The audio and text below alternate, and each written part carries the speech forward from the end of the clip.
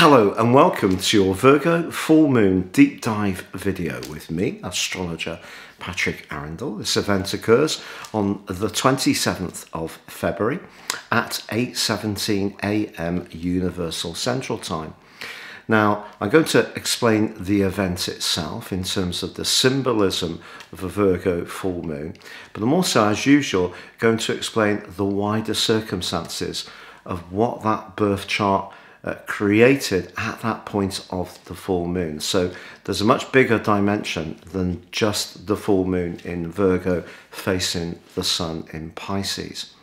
Also, I'm then going to go on to explain the prospects for the following 2 weeks for each of the 12 zodiac signs. So please stay with me. I will share some timestamps, but please stay with me for those. Now, if you've yet to watch one of my videos before and you would like to connect with me personally and have a one-to-one consultation, please see underneath this video where you can check out my testimonials and also the way I work. Or if you'd like to access more serious astrology and go above your zodiac sign in a more affordable way, please check out my special offer. This is for a 12-month forecast, a character analysis, 30% off, based on your unique birth data, totally individual to you, and the information for that is also contained beneath this video. So on the screen we have the wheel, and you can see when this event occurs that the sun and also the moon are at 8 degrees 57 minutes. It's just the sun, of course, is in the glorious Pisces, and the moon on the other side of the wheel, 180 degrees, absolutely equidistant, we have the moon. Now, the moon in Virgo is very much about precision and order. And if we look at the ascendant for this chart, based on the location of Greenwich, we can see that it's actually at 26 degrees, 49 minutes Aries. And the interesting thing, therefore, about this overall wheel is that it does mean that the planets are represented by the houses that are very much akin to the energies of each zodiac sign. So the moon's in sign 6 of Virgo, but also in house 6 too. So also we can see just above the moon there at 26 degrees 49, just to break that rule almost immediately, but we do have the part of fortune, which can be very helpful, exactly pretty well on the descendant. So our fortune for the next couple of weeks can come from relating, which is very much to do with the 7th house, to others as best we can.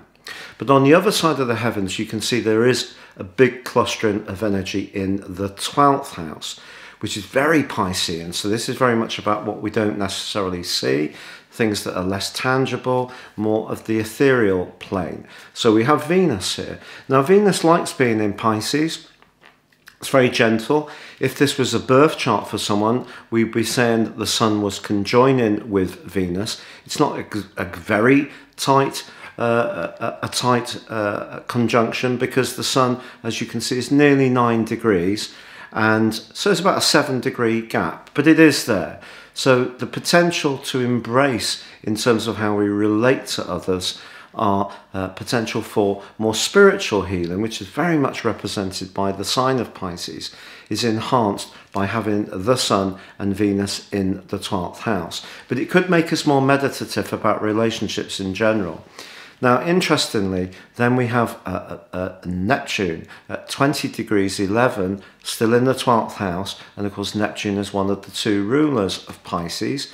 But you can see in house 2 we have the North Node, and that is no longer squaring Neptune within 3 degrees, as it had been since about the end of October, peaked on 6th of January. And I think that this is a very good news story with this particular full moon, because some of the confusion, dislocation, certainly around information that we've all been experiencing, is declining from that very awkward right angle between the North Node and Neptune. We then have Ceres in this 12th house, in the sign of Aries. And Ceres is very much to do with what we want to achieve in a more masculine way. It is the god of agriculture. So in the sign of Aries, it's about showing initiative, but in the 12th house, it could be about the things that we're beginning to prepare that won't necessarily give us an instant return. So if you're in a part of the world where you can do some planting, that could be very positive. Also, we have Chiron in the 12th house as well. So in a simple sense, we have all those planets gathered around the sun in the 12th house of spirituality, of artistry, of imagination, of things that are less tangible, the subconscious, the more, if you like, less tangible plane. Now, on the other side of the heavens, we have the moon in the more practical sign of Virgo.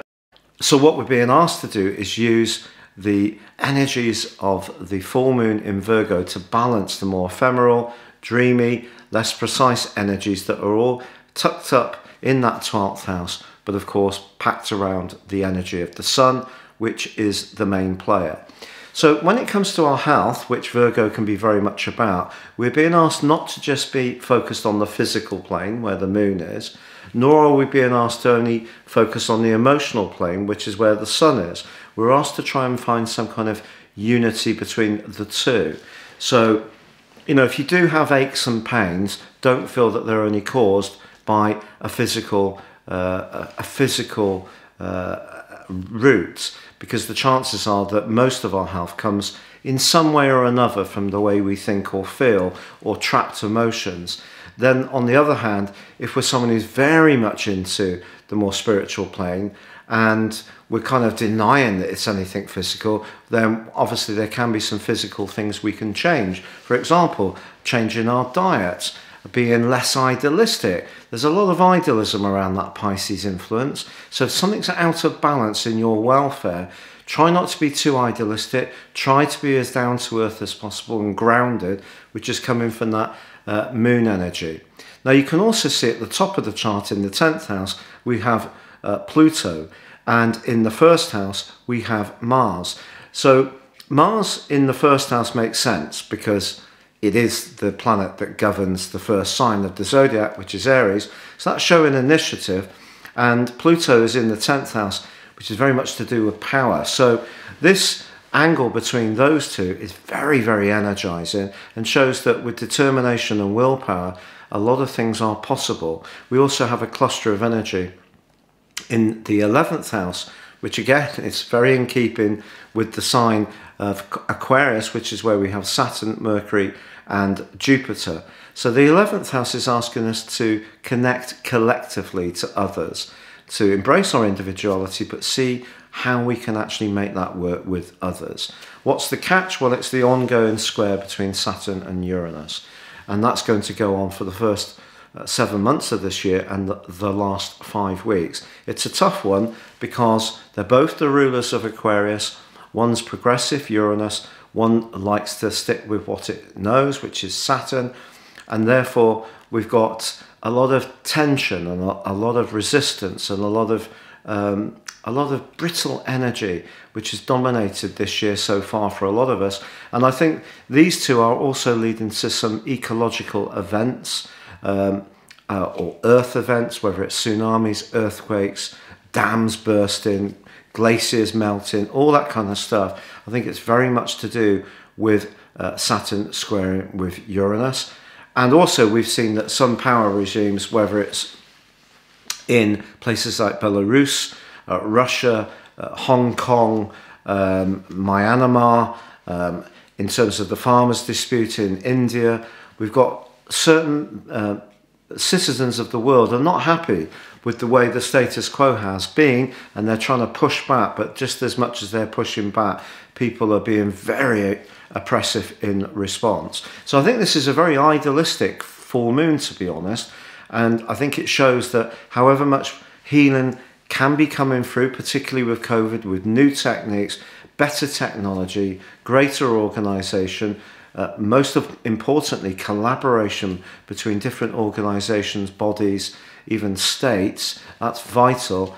we have to deliver it all in quite a realistic way, which is where the moon is in the sign of Virgo. So that means that we have to take responsibility for the details of situations, but at the same time, we can't get so caught up with that we're ignoring our more tender side, our more anxious side, or our subconscious, which is definitely governed by all those planets being in and asteroids being in the 12th house, or comet in the case of Chiron, and the sun in the case of the sun being a luminary.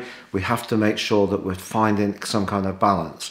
So I think it's possible that over the next couple of weeks we could see some kind of changes around COVID in some countries. So some countries might start to get a bit more organised in dealing with it and a bit less swept away. Remember when this crisis kind of manifested itself, the moon was conjunct, the solar return moon for 2020 was exactly conjunct Neptune. And every time that seems to have happened since then, because obviously that's happening once a month, we seem to get more bad news, or there has been this blur of not great clarity around the way it's either been organised or responded to. Now, for the individual zodiac signs, I think for Aries, this is an opportunity for you to be in touch with your instincts. And funnily enough, although you have a reputation of sort of just going for it, living in the moment and being very bold and daring, you do listen to your hunches. And it's one of the great things about Aries people. But like all of us, there may be times when you actually ignore your hunches or what your inner voice is saying, your sixth sense. So I think on this particular chart, there could be a part of you that has been feeling a little reflective, wanting to step back from others. But there may be some practical things you do need to attend to. And even if there's part of you that's been disinclined so much to mix and mingle, even if the mingling and mixing has been quite limited because of COVID restrictions, but if that's been your instinct generally in your life, I think recently you may have felt like really sort of locking yourself away and having a big think and working things out. And I think the full moon here is just saying, look, there may be some issues to do with your work. There may be some gossip doing the rounds at work. Watch out for someone who tends to be very skilled at playing office politics, but not necessarily being particularly sincere. Now, Taurus, with Mars in your sign, along with Uranus, but Mars in particular forging that awesome angle to Pluto, if you have got some key objectives that you're working towards, that you're very clear about, I think this chart is very positive for you. I think it's just saying that time management may be a bit of an issue. Keeping all of the people happy all of the time is really quite difficult at the best of times. But I think for you, if you've got a very clear idea in your mind about something that you want to achieve, you can go for it with aplomb at the moment. It's just possible that you may be giving something up in order to get something new. That may resonate quite strongly with you. Now, Gemini, because you've got all those planets or all those positions in the 10th house for you, which is very much about your work interactions with the world at large, how you earn a living, how you're perceived by people, and the moon's in the part of your horoscope to do with your more personal emotions, it's possible that work is getting in the way of a need to spend more time with your kin, family, own personal inner world, your home, or it could be vice versa. I think it's possible on the whole that you can be making progress in the material plane, and it may be something that had stalled a little bit, an old project or plan that really starts to revive itself much more productively for you now. So I think on the whole, this can be a full moon which can see you make progress as long as you're looking after how you feel about things and not just getting caught up in the neat ambitions. Now, for you, Cancer, this particular full moon is in your sector 3 or house 3, everyday communications. The sun and all that gang that it's with, particularly Venus, is in house 9.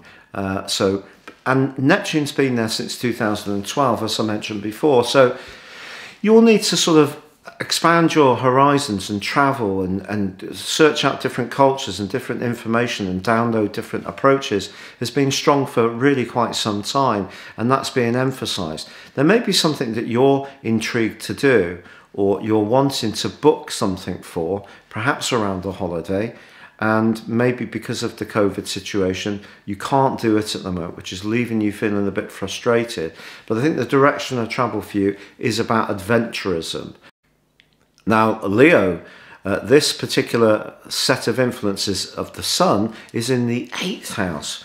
What you share, business, insurance, pensions, long-term financial planning, but where you're most invested. And the moon's in the uber practical everyday sector of finances. So it's making sure that everything's running sweetly in that department, and you're not being too loose with your resources that are going to affect you going forwards. But I think you can be very aware of your practical dimension. I think part of that is because that you had such a lot of influences in that area in 2020. You still have Pluto there, and if you have got a job in your mind that you really want to go for, I think that Pluto's angle with Mars can see you punching through any potential barriers and actually being very driven to achieve your goals. And the goal that you get could be an improvement in your financial situation, but as ever with Neptune in the mix, if there is any kind of uncertainty or confusion about what you're being offered, check the small print. So details are important in terms of marshalling your resources, but you still do have that square between Saturn and Uranus, which is going to be going on a long time.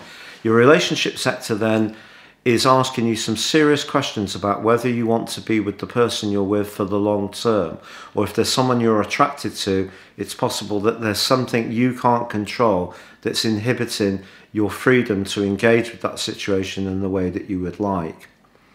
However, it is possible that a relationship situation can move forwards because Mercury and Jupiter are very closely linked together. So, you know, it is a case of glass half full, not half empty. Now, Virgo, obviously this full moon occurs in your sign.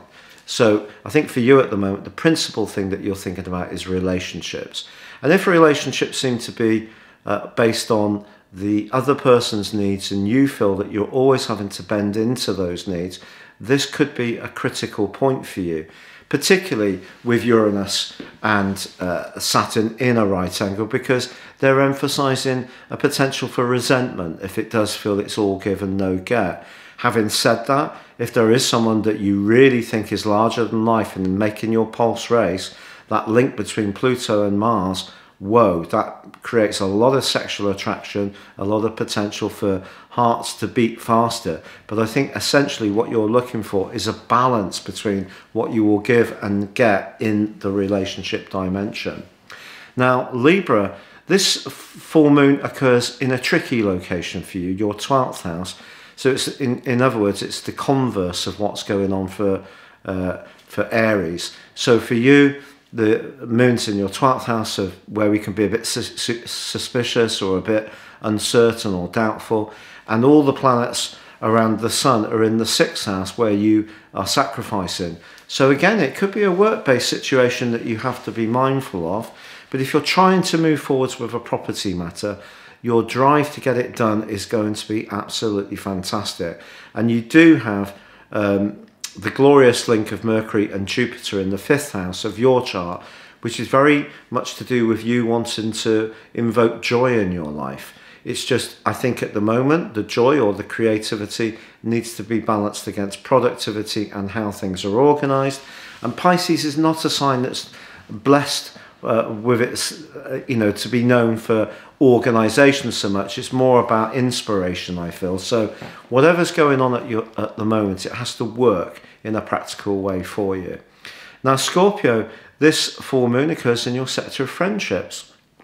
Therefore, the sun is in the part of your horoscope to do with a love relationship. So in a love relationship, are you so focused on that you're not giving yourself a life outside of it?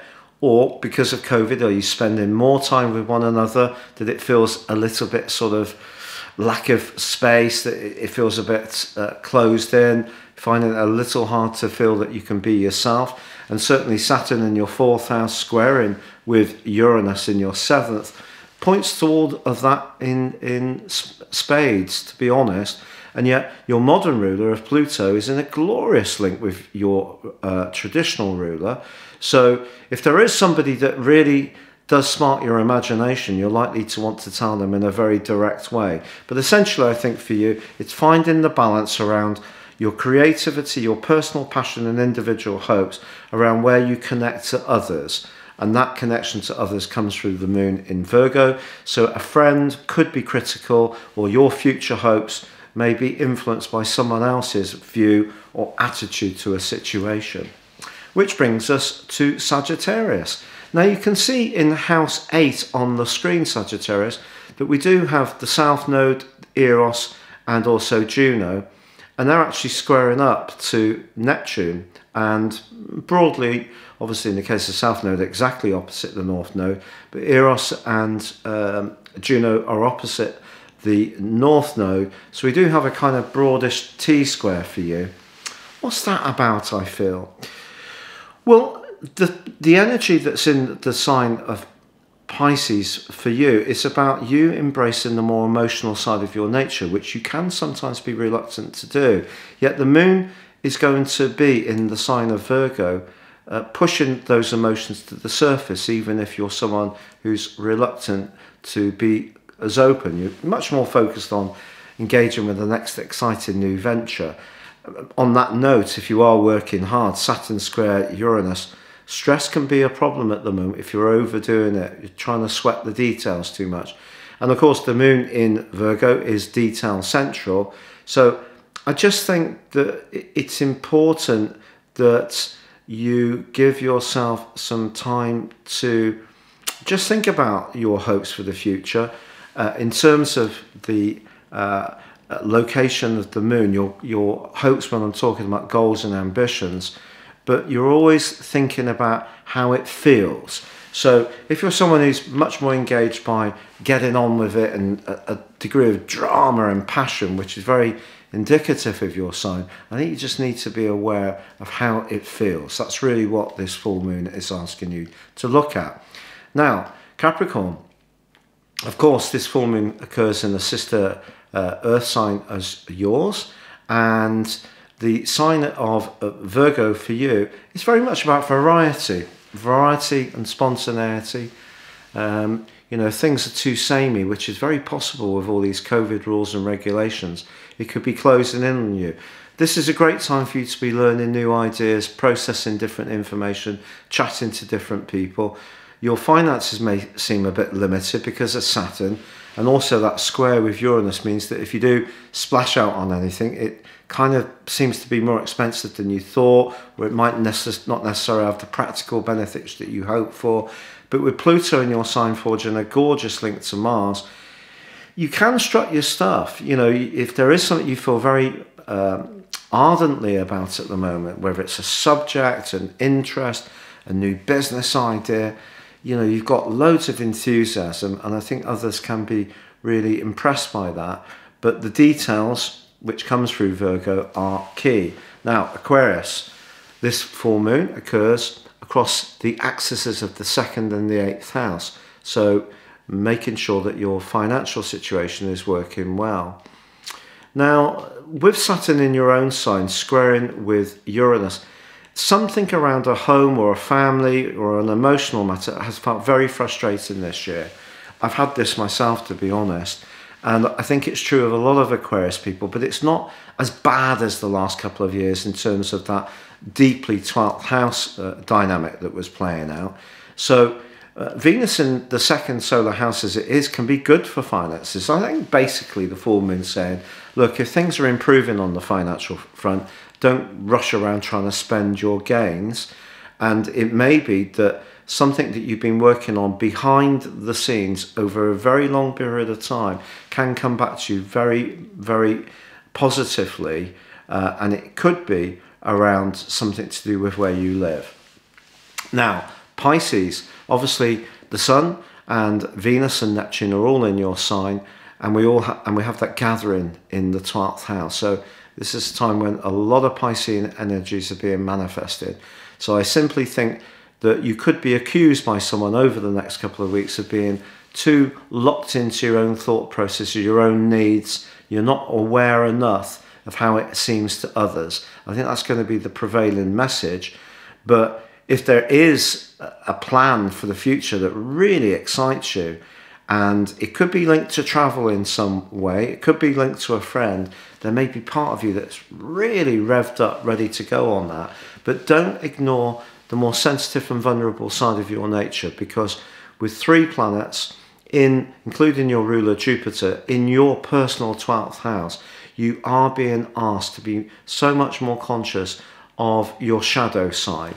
And although you're very shrewd and aware of other people's shadow sides, if it's part of you that's not as well evolved, you've not been engaged in so much with personal development, I think this full moon is asking you to make progress in your individual sphere. You need to kind of be aware of where you may be a bit weaker, a bit more frightened, not quite so sure.